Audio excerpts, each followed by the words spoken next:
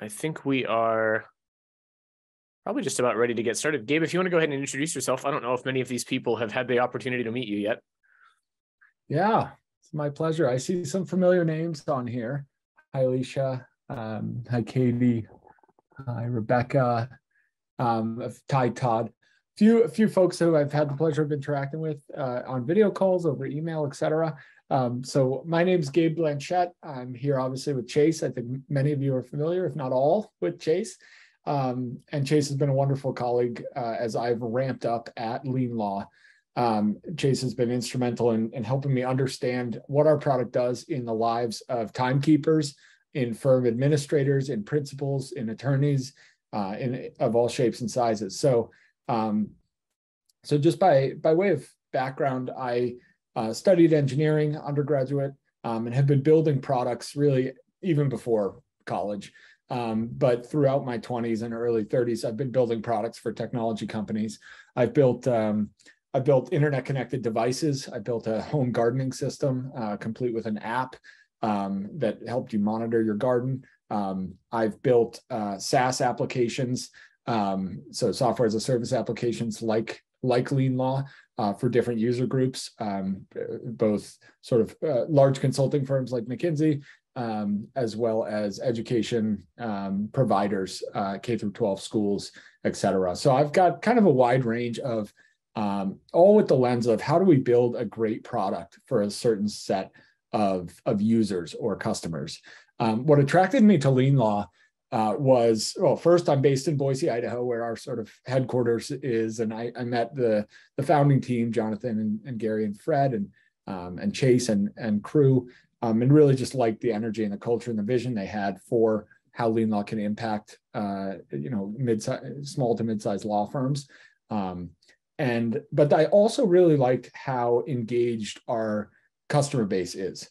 And so we're going to touch on that a few times today in just the 30 minutes that we have. But I'm here to really combine the requests and the thoughts and the ideas that come from our customer base, from all of you listening to this masterclass. I'm here to combine that with a vision that we're constantly refining for what the future of professional services and law firms looks like. And if we can do that well, then we want to build a product that not only solves the needs that you have. We need compensation tracking to do this. We need time tracking to integrate with Microsoft Office 365. Those are things that we're hearing and we're cataloging, we're prioritizing, and I'm so excited to show you sort of how that's forming into a product today. But some of the things that we're not necessarily hearing, but we know are on the radar because we, read a lot of the same publications that you do on legal news and sort of advancing the industry.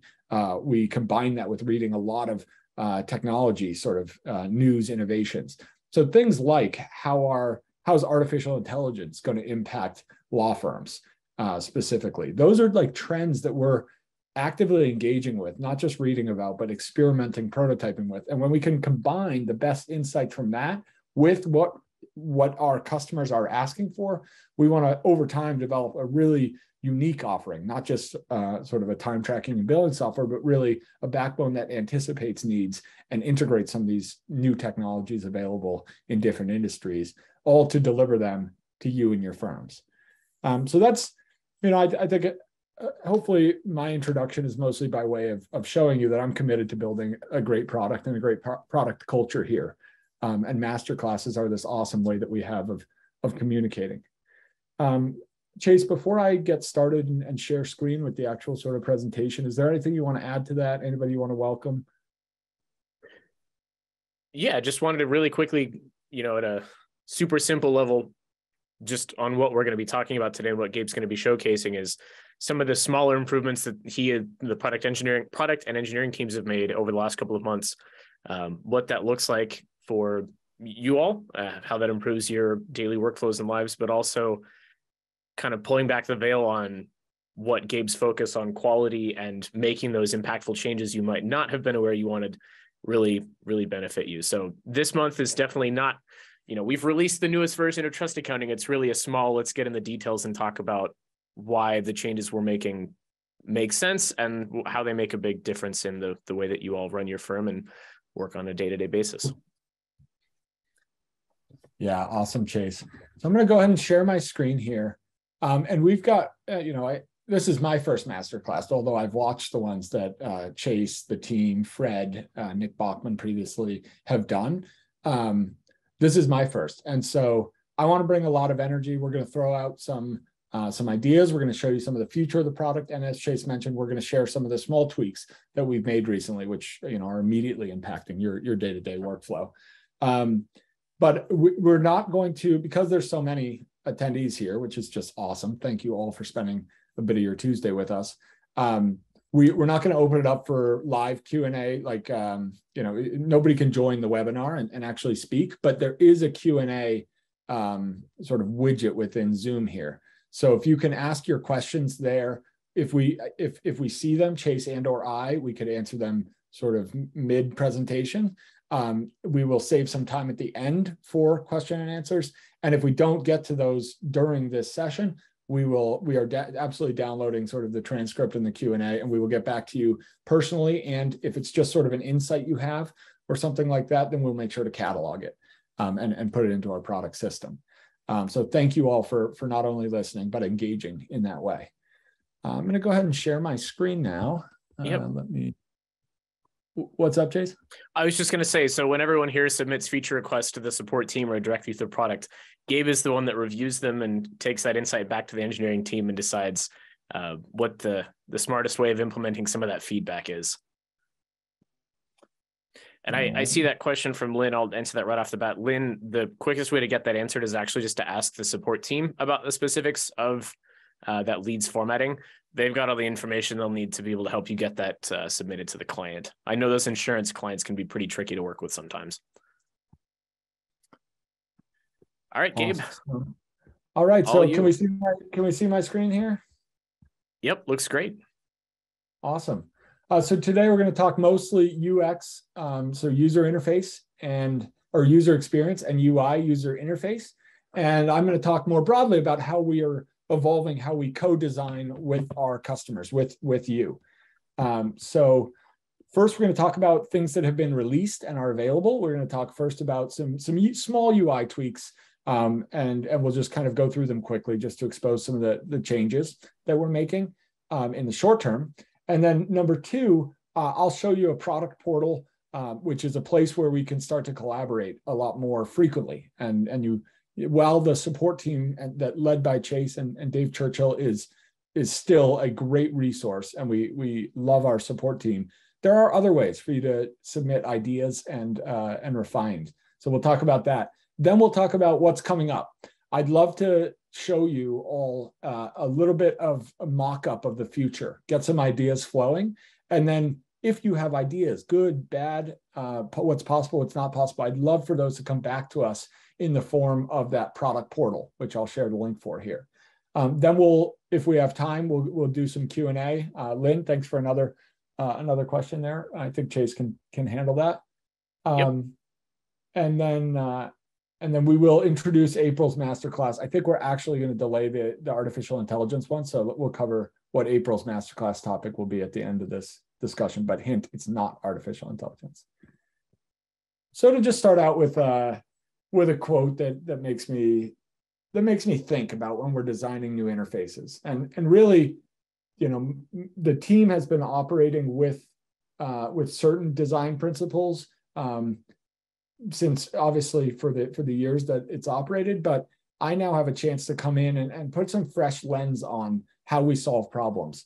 And so I love this quote by Martin LeBlanc: "A user interface is like a joke. If you have to explain it, it's not that good."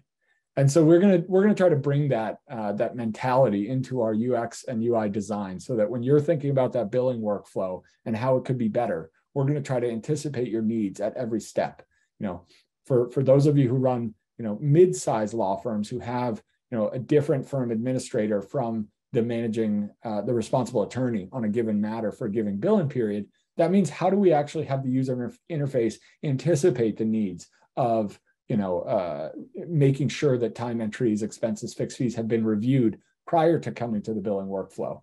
And how can you see that they have been reviewed and you don't have to go chase down individual timekeepers or attorneys? Questions like that are going to spur a better design of our user interface. Right now, I'm giving a specific example in the billing workflow, but we can probably all, or certainly I can think of a lot of situations in the timekeeping experience, in the reporting functionality, in the distributions, in the compensation reporting that could be better. And so that's going to be a big goal here.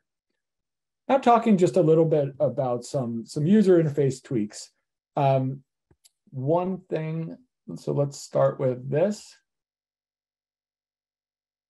I'm going to show some small tweaks. So first, in the billing workflow, we released a new filtering. Most of you are probably familiar with this new user interface here, specifically around filtering. We wanted the ability to collapse those filters and give you a lot more room once you've set your filters to actually do the type of work that you need to do in the billing, in the ready to bill, all the way through to sending payment links, et cetera. So that's a little bit of a tweak. And then on the left side, we've just cleaned it up a little bit and also given you the ability to collapse that. And so when you see these little carrots, these little divots in the product, that probably means something that is going to mean, let me give a definitive on that we're creating some collapsibility and some customizability to what you see on the screen. And that's so that you don't have static things that you're not actually using on the screen, but you've got the ability to kind of minimize them. You can toggle over these and still see what they are. And you're going to start to see this pattern in various places in the application because we think it's a strong UX pattern that's going to become more familiar across different pages. Same with this filtering workflow. There's different, or this filtering sort of drop down and mechanism. We're always thinking about how to provide the right filtering functionality across all sorts of data, whether we're in reports, ready to bill, time entries, whatever it is, but we want to create some consistency. So those are a few tweaks to give you some more room to play in the billing page. Let's discuss the email activity log a little bit. So let's just go into the billing. So email invoice. So this is just some example data in an email activity. So we have, so I want to own up to one thing, which is that we don't think that the user interface under the status tab is as coherent or easy to read as it should be. And so that's an area that we're actually going to, you can see when people have clicked, when an email has been opened, delivered, and clicked. But we want to clean that up, and we're creating some better user interface around that. But what we've heard from clients and what spurred this is that clients who are starting to use LeanLaw payments as a way of facilitating their invoice delivery with custom emails, where they can, much more than QuickBooks or other payment providers, they can customize sort of what their end clients see and how they experience the invoice that they have to pay, as well as the actual electronic payment links.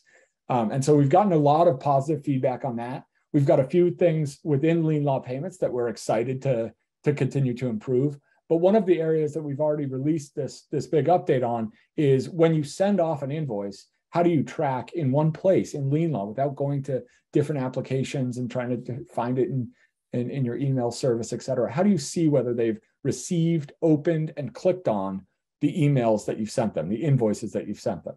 So this starts to give you some of that insight and visibility into your end client's experience once they receive your invoice. A lot more to talk about there in terms of future vision, everything from client portals to more customizable invoices, the PDFs themselves. That's all in the pipeline here, and those are all things that we're going to be working on. But right now, you can have insight into how they're processing your emails, when they've opened, when they've been delivered, et cetera. I'm not seeing any questions on this, which means I'm doing a great job explaining, I assume. And that many of you who are using LeanLaw payments have already found and commented on this functionality and helped to refine it to what it is today, and some tweaks that we have in the pipeline right now, which will be released over the coming weeks and months. Distributions and payments now have their own. I don't have much data here, but they have their own pages. I don't have much data in my demo account here, but they have their own pages. So we've broken those out. And in the UI prototype, I'm going to share in the next part of the masterclass here. We'll be able to see that those are going to get broken out a little bit further to give them some more breathing room, because it's sort of a different workflow and mentality when you're billing a client versus when you're collecting from a client versus when you're distributing or creating allocation, an understanding of sort of revenue allocation across partners or attorneys or team members. But they have their own pages. We've started kind of breaking them out from being deep in the workflow or stuck deep in the reports tab. I'm going to.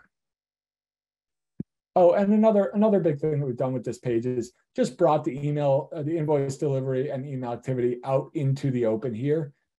As you'll see in the next prototype that I share, the mockup, we're going to give this more breathing room as well. But this used to be deep in the firm settings right here. And there was sort of the way that you saw email activity was actually deep in here versus now it's in the bill. It's been exposed in the billing workflow. So those are some strong changes. And quickly related to that, there's a question from Yunga about when you see those invoice delivery statuses, you do only see those if you've got LeanLaw payments set up. So if you're just sending them through QuickBooks as you would have prior to LeanLaw payments, those QuickBooks emails don't show up in the email status. So there you go. Yeah, hopefully that's clear. Please ask a follow-up question. But a big focus of ours this year is really helping firms build a trusted financial relationship with their end clients. And so to do that effectively, we want you to be able to control the experience of how and when and how it looks like that your clients receive an invoice or a payment link from you. And on what cadence is the follow-up and are the email follow-ups? And do you charge interest on overdue balances? And all of those activities, which previously were split between LeanLaw and QuickBooks and LeanLaw and other things like LawPay, now we're consolidating into LeanLaw to give you one cohesive experience around billing and collecting instead of being across disparate tools.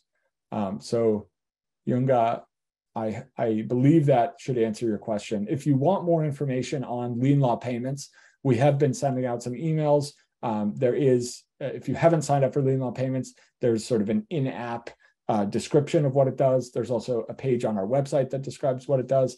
And I just want to share that this is a major area for us. Helping you build that trusted financial relationship with your clients is a years-long, if not entire company-long journey for us. And we think that relationship is going to change over time. Certain end clients, larger end clients have strict billing guidelines and, a regimented way that they want you to present things. Whereas other, smaller clients would really appreciate a certain level of transparency over what is the work in progress that hasn't showed up in an invoice yet? How can I check that before an invoice gets sent? Those types of questions are what we're asking ourselves. And that is what LeanLaw Payments is designed to really help facilitate a great financial relationship over the next years and months and years. So great question, Yunga. Thank you for that. I want to show off so those are some of the UI tweaks that we've had over the past few weeks. With the time remaining, I want to make sure that we show this, which is, it's playful. We've added some GIFs in there to create some smiles. But really, this is our way of continuing the conversation with you all, our customers, at a scale that maybe sometimes you don't need to have a conversation directly with customer support. You want to see what LeanLaw is going to evolve into.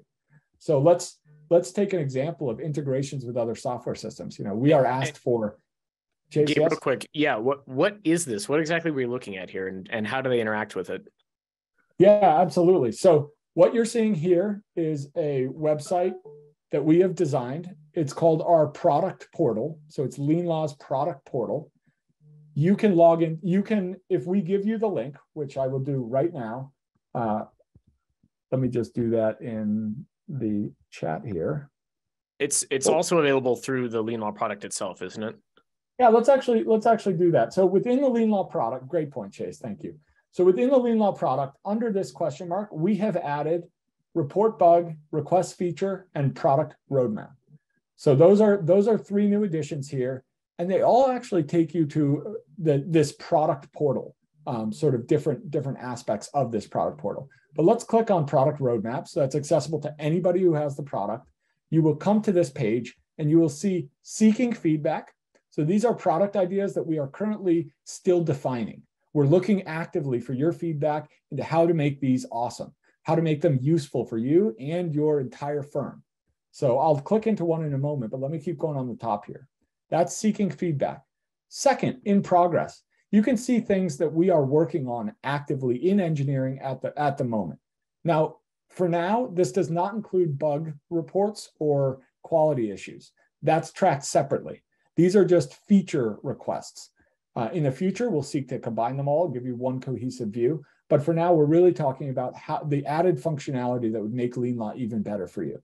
So these are the things in progress and then released, because we just released this entire product portal. We don't have our big full list of releases that we've done over the past few months and years, but this will obviously build over time. So let's jump into a specific ticket here. We are seeking feedback on integrations for software, for integrations with other software systems. What does this mean? Well, we're considering how to best support these, but what are other integrations that you'd need? Do we want integrations to Litify, to LawPay, to NetDocuments, to all of these systems that your firm may be using for practice, some elements of practice management, for some elements of document management, et cetera? Please go in there. Tell us how important your feedback is. Say it's very important that LeanLaw connects with NetDocuments so that matters in LeanLaw surface the relevant documents that my timekeepers are working on. Hopefully you can even get, the more info you give, the more we have to go on. And so I encourage you, even with this, why do you want links to the documents in your matters section? And I can think of 10 reasons, but we'd love to hear all that deep insight from you. When you enter your email address there and click submit, we record your insight, and we also record the email that it came from, so you. And that means that as this product feature moves along in development, you will get email updates and have the opportunity to give more feedback, but also know when it's released. So this is a really powerful way for us to be able to sort of collect feedback and make sure we're working on the most impactful product features with your feedback at every step in the way, not just some of your feedback at one point. So we've got audit trail. So really thinking about how do we actually create a system on time entries, on expenses, fixed fees, invoices, where you can see what has happened to them over time. We've got a bunch of other things in here for you to look at and give us feedback on, all in that same sort of method. So thank you all for sort of engaging, letting me explain sort of how we envision this. And on the back end, all of this comes in and feeds into this engine that we're building to be able to deliver better products, better prioritized product features faster. So let me pause there. Alicia, thanks for saying email activity provides great insight. Yeah, we love yeah, that's awesome to hear. We appreciate it. So that is the product portal. We are a little bit short on time to get deep into the future of LeanLaw's product. But what I do want to do is I'm gonna put something on the screen here and just explain a little bit of it. So what you're seeing on the screen here is a mock-up. This is not the live product. And that's really important to understand here because this is not training for what currently exists. It's a little bit of sort of exposure to what we're thinking about building, what we're planning on building. But I really want to note that this is early enough that right now is the right time to give us feedback on this. Now, elements of what I'm about to show you are going to be part and parceled up and put into that LeanLaw product portal so you can give feedback on specific functionality. So that's how you're going to give feedback on specifics here. But if you want to give feedback on the whole thing, please put it in the chat. Email me, gabe@myleanlaw.com. Email Chase, give it to the customer support team. Whatever channel it comes through, we love your feedback. We really appreciate your questions. We really appreciate your insights. We have a better system than ever before for capturing those and making sure you're aware of how we're prioritizing and building. So moving to what's actually on your screen right now, we're reimagining the LeanLaw experience. And we're not going to do this in one swoop and have to, all of your timekeepers all of a sudden don't know where to find things. We're going to sort of inch our way into a new paradigm over the next few months and quarters where timekeepers have more capability to capture the effort that they're putting. Even in contingency cases, you want to track time so that you really understand the profitability of outcomes. But especially on fixed fees, you want to understand profitability, even if you're not billing per hour. And if it's standard hourly billing, of course you're tracking time.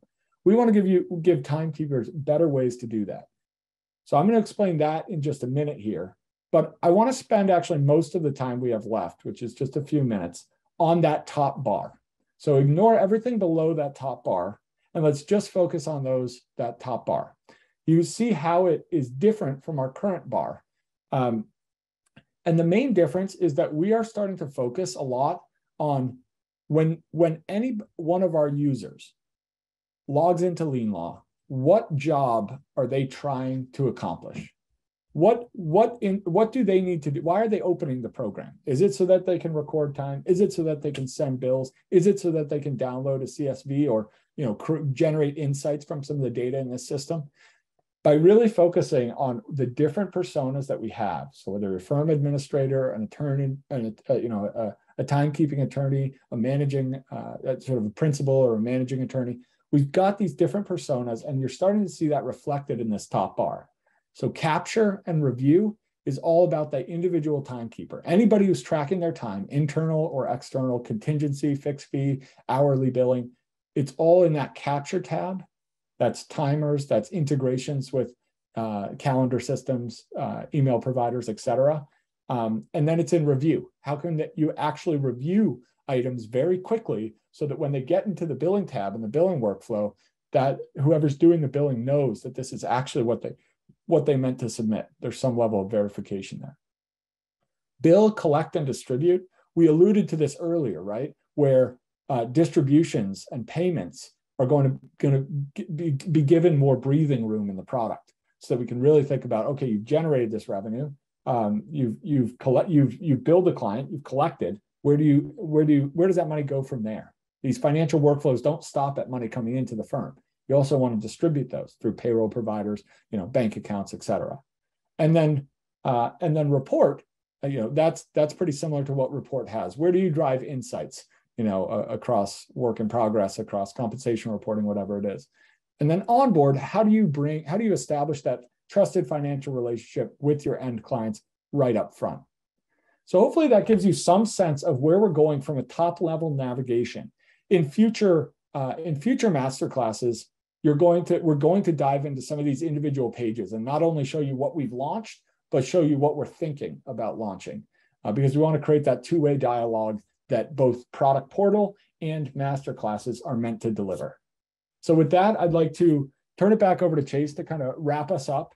But I want to say thank you so much to the many dozens of folks who tuned in today. And I introduce myself as head of product at LeanLaw and say, thanks for using our product. And we want to make it so much better this year. Awesome. Thanks, Gabe. It's been fantastic having you here to share all the exciting stuff that's been going on in product over the last couple of weeks and months, and taking a look at what's coming up over the horizon. He kind of hinted at AI, and that's been a real big interesting point for us over here at LeanLaw to think about how we best implement that and share that with our users, getting smarter about the way we do things and how we not just save time, but make workflows interesting and more efficient in ways that we didn't even think possible before. So looking forward to that conversation coming up in the future. Topic for next month, we're actually going to take another look at on why compliant trust accounting matters, kind of getting back to some of, if you've been here long enough, you might remember back when we used to do kind of a best practices look at different features in LeanLaw, why what we're doing makes sense for modern law firms. And that's what the focus of next month is going to be. So I hope that you'll join us. Thank you all so much for being here this month. It's fantastic to finally see you all again and finally get some of that interaction. And again, thank you, Gabe, for joining us this month. My pleasure. Thanks. All right. Thanks, everybody. Thanks, everyone. Take care.